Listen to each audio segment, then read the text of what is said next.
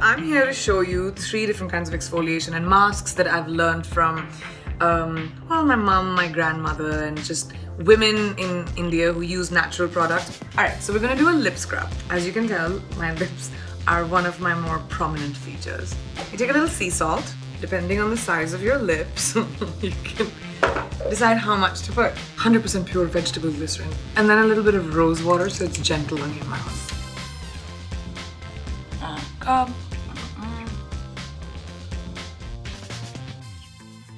So this is a body scrub. It's an exfoliator, hydrator, it moisturizes, it heals. But please try it on your hand to see if you're allergic or not. 1 cup of gram flour. Okay, that should be 1 cup.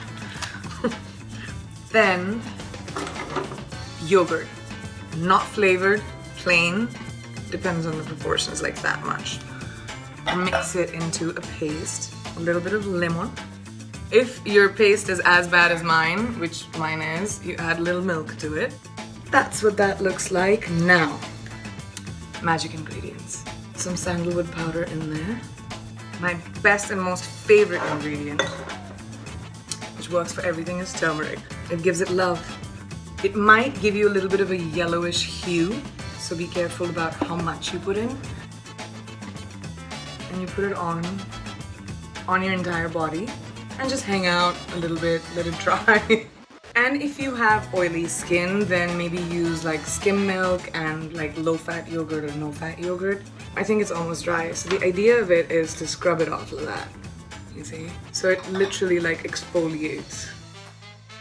And then you shower and you get rid of whatever excess is on your hand, and you see a difference. Now this is a scalp treatment.